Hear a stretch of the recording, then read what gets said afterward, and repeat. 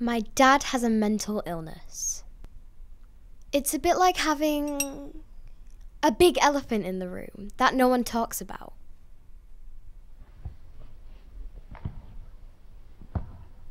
When it started showing up, I wasn't sure what it was.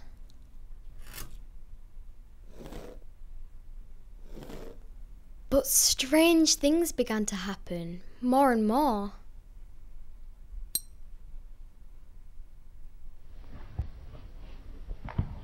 Then one morning, I woke up really early because I could hear Dad outside. He was standing in the road and it was there with him. Mum didn't seem happy to see it. Neither did our neighbours. But it didn't seem bothered by that. The next day, Mum didn't talk about what had happened. I thought maybe everything was back to normal. But when I went to say goodbye to my dad, I could barely get his attention.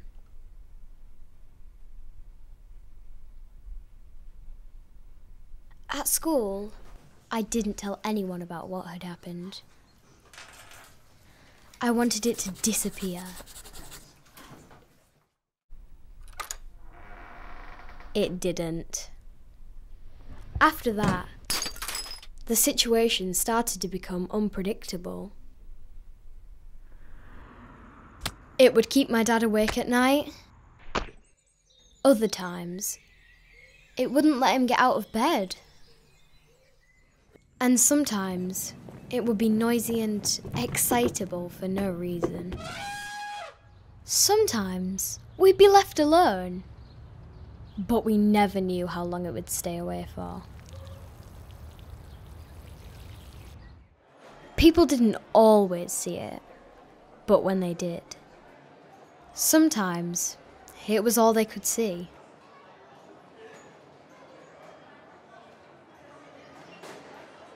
Occasionally, a friend would ask how my dad was doing. I'd say he was fine, just to talk about something else. I wanted to pretend it wasn't there.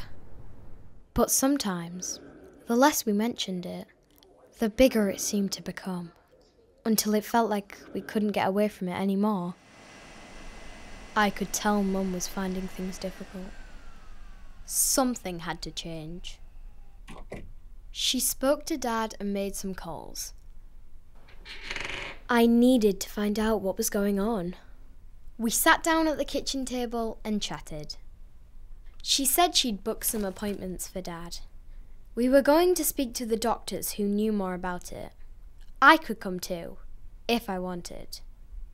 She also told me that while it was unlikely the illness would disappear completely, we needed to find a way to manage it as a family and carry on with our lives.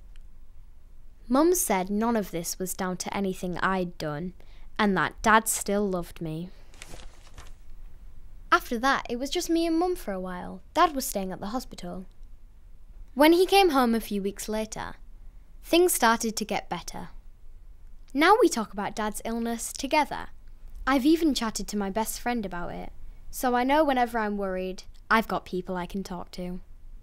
My dad's mental illness still comes back from time to time, but we're better at spotting the warning signs and know how to manage it as a family.